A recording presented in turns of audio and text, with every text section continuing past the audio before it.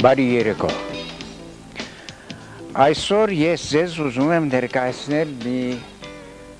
շատ հետաքրքիր, մի զարմանալի գիրք, որի հեղինակը մեզ հետ մեր կողքին գտնվող մեկն է և որի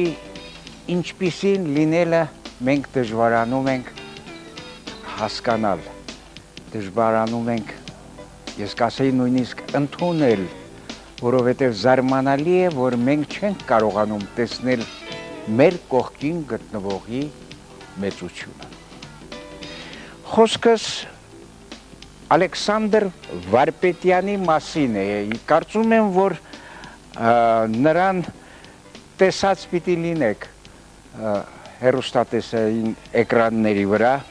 երբեմն պատահում է ելույթ է ունենում, մի քանի տարի առաջ ավելի հաճախ ճարտարապետությունն է նրա մասնագիտությունը, բայց այդ մասնագիտությունից նա կարողացավ ժամանակին հեռանալ և խորացավ պատմության, ես կասեի, տիեզերքի գաղտնիքների մեջ։ Անկեղծ ասած դժվարանում եմ ներկայացնել այս անձնավորությանը, որովհետև սա ճիշտ որ խոստովանենք իմ խելքի բանը չի, բայց ես կուզենամ նաև այստեղ մի երկու տող կարդալ, թե ինչ են գրել նրա աշխատությունների մասին։ Այստեղ կա իմ ձեռքի տակ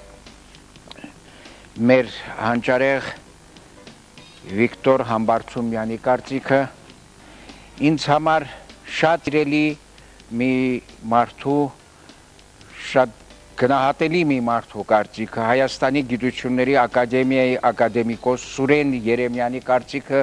որը գրել է 1989 թվականին և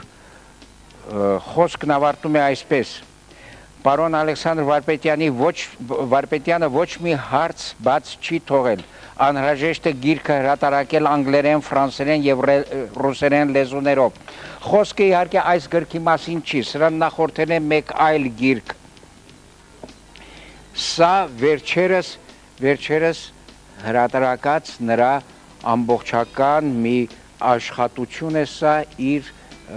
տեսությունը հանրությանը ներկայացնելու։ Զարմանում ես մարդու ինչպես այս կարծիքների մեջ կա Սերգեյ Փարաջանովի խոսքը նաև, զարմանում ես այս մարդու կամքի, նրա աշխատունակության, նրա տաղանդի, այսպես ասած շրջանակների, ընկալումների, մեծ ընկալումների այդ հնարավորությունների վրա ուղղակի ապշեցուցիչ է, թե ինչպես է կարողանում մի մարդ այսպիսի մի գործ գլուխ բերել։ Թե ինչի մասին է խոսքը։ Այ վերնագիրը Ծննդոց Ալեքսանդր Արորթի հայ ժողովրդի ծագումնաբանության մասին, երևի թե այսպես։ Այս գրքով Ալեքսանդր Վարպետյանը գալիս է ապացուցելու, որ հայկական լեռնաշխարհում դեռևս Քրիստոսի ծննդից 9000 տարի առաջ, այսինքն ինքը ասում էր, որ 12000 տարի առաջ արդեն հայկական լեռնաշխարհում սկսվել է մշակութային, այսպես ասած, կյանքը։ Եվ այս բոլորը իհարկե ինչ որտեղ համարվում էր մեծախոսություն, գուցե թե սնապարտություն, ազգային եւ այլն, մարդը էլի խոսք է գրում է, գրիչը առել է գրում է, բայց երբ վերջերս, բոլորովին վերջերս, գերմանական մի ամսագիր լույս տեսավ եւ հայտարարեց, որ հայկական լեռնաշխարհի, այսինքն նրանք հայկական լեռնաշխարհ դժբախտաբար այդ բառը չեն գործածում, որ Թուրքիայի տարածքում Ուրֆայի մոտ գտնվել է մի դամբարան, որը թվագրվում է Հիսուսի ծնունդից 8000 տարի առաջ, Սա արդեն դառնում է փաստացի նյութ այն մասին, որ Ալեքսանդր Վարպետյանի այս գործը միանգամայն հավաստի տեղեկություններ է հաղորդում մեզ։ Ինձ տրամադրված մի քանի րոպեն շատ քիչ են այս երևույթի մասին խոսելու համար, բայց ես ուզում եմ ձեզ նաև հայտնել, որ ինչպես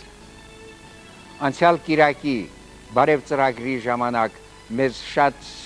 ծանոթ, շատ սիրելի Վարդանը խոստացավ Ալեքսանդր Վարպետյանի հետ հանդիպում, կարծեմ, որ այս